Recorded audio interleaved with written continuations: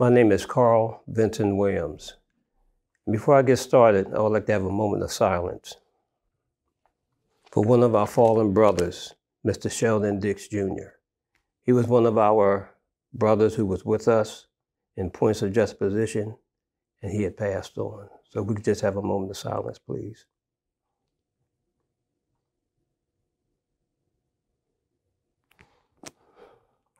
Good evening.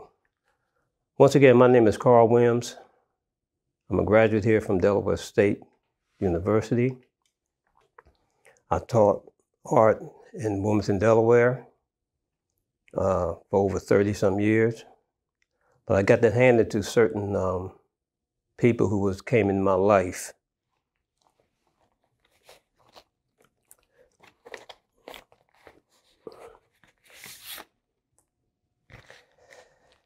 In 1965, I went to Byron Middle School, and I met a young lady, Afro-American lady. Her name was Anna Costley.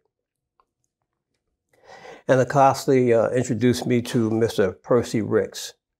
Mr. Ricks, he was working at Byron Middle School as well. When she saw my artwork, the drawings of it, she took me over to Mr. Ricks's class, and that's where it all started for me, in Mr. Percy Ricks's class. I excelled in his class. After graduating from Byron Middle School, Mr. Ricks wanted to talk to my parents, Frank and Bessie Williams. He wanted me to go over to Howard High School to further my education in art, which he gave me a scholarship. Howard High School was out of my district then. My district was Wilmington High School, but the school district allowed for me to go over to Howard High School under the direction of Robert Moore and Simi Knox. And that was in 1968. And at that time in 1968 is where I studied under Robert Moore and Mr. Simi Knox. That was the same year that Martin Luther King got shot and killed. After that, Mr. Robert Moore came to me the next day and told me that he would be leaving. And it kind of upset me. He did not know what school he was going to.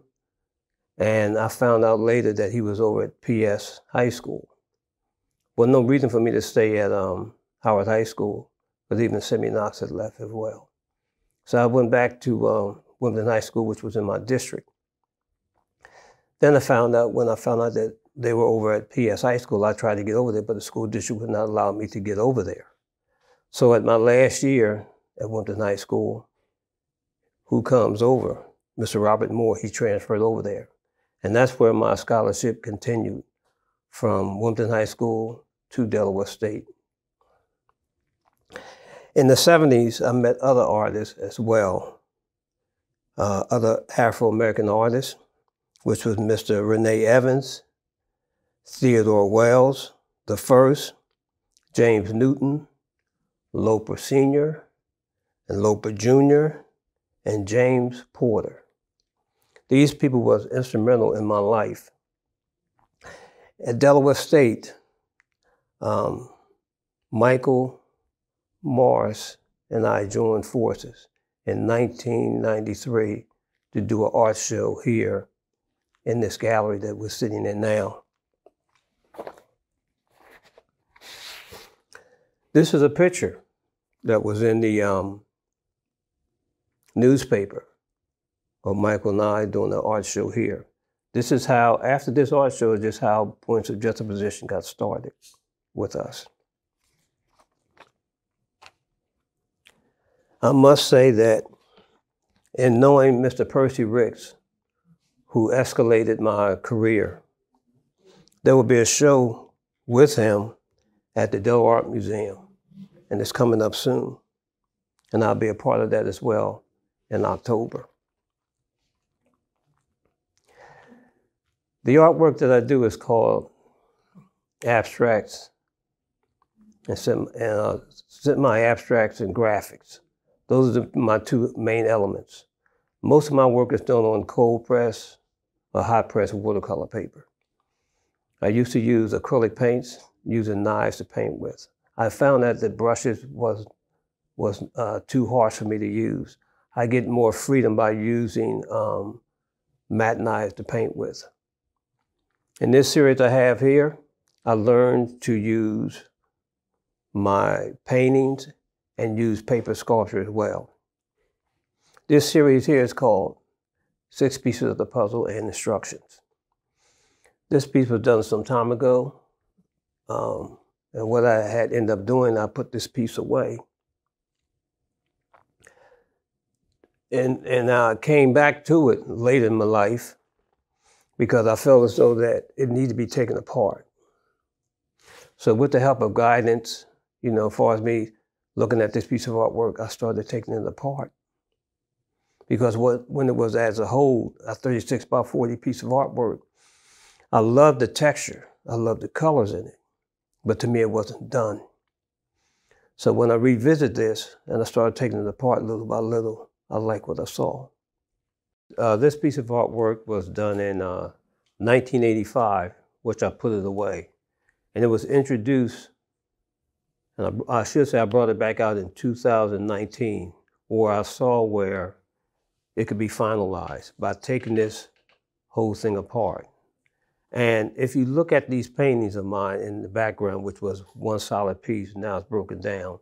And if you look over to my right, you will see how it used to look as one piece. But what I ended up doing is taking it apart. And I call it the puzzle pieces because it doesn't go together like a puzzle, but it goes together in shapes, space, form, and color. That's how this whole thing is joined together. I have other pieces of artwork that have done the same thing. Far as me as an artist, as a painter, I look at myself as a paper sculptor as well. Because my new paintings that I'm working on, I'm using Fayless construction paper, and I'm using a social hornet or a social wasp nest, the paper from there. And that's the key piece right there, the hornet nest paper or the wasp paper. I am finding pieces that look the shape of birds, because I'm doing a series called The Birds of a Feather. So I get my direction, I get my creativity from my father, which he had passed on. But my father was a landscape artist, and my mother's father, he was a cabinet maker where he used to build boats, yachts for wealthy people, and my father and mother's from down south. But I owe it all to, not only just to my parents, but I owe it all to God himself as well. I get kind of emotional when I talk about my work, because without the Lord on my side and the parents that he gave me, I couldn't have got this done. So I thank Delaware State University for allowing the points of juxtaposition to come together. Because before, they wouldn't allow us to come together. And I thank Mrs. Jennifer Gunther for allowing the entire points of juxtaposition to come together to do this. Because every time we go to another place to do a show, we're not all allowed because we're not from that era. But this is the first day, this is a blessed day that we're able to come together. And this is very hopeful for me. And I hope we can keep on. And I hope we could also come back and help other students in their art department, as well as the gallery as well, where they want to share their ideas and their thoughts with us. So I'm kind of choked up now. You see how my voice is raising up, but I do love what I do. I do cherish what I do. And hopefully I could have more shows here at Delaware State, or at the Delaware Art Museum, or at the Delaware Center for Contemporary Arts, wherever. And I thank you guys for allowing me to come here, along with my colleagues, and I do appreciate all of y'all. Thank you.